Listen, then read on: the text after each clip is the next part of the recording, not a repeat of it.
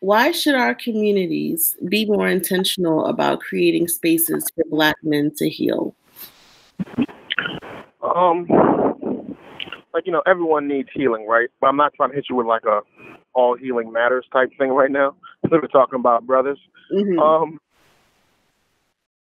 I don't got like a simple answer. Just like life is tough.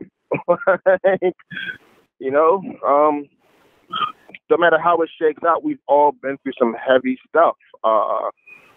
Some traumatic stuff, maybe. Maybe we witnessed some things. Maybe we've been a part of some things, and we hold on to that. Like, I'm not sure what young families are doing now, but me being 30 plus, I am definitely from that age group of when they told like boys not to cry, right?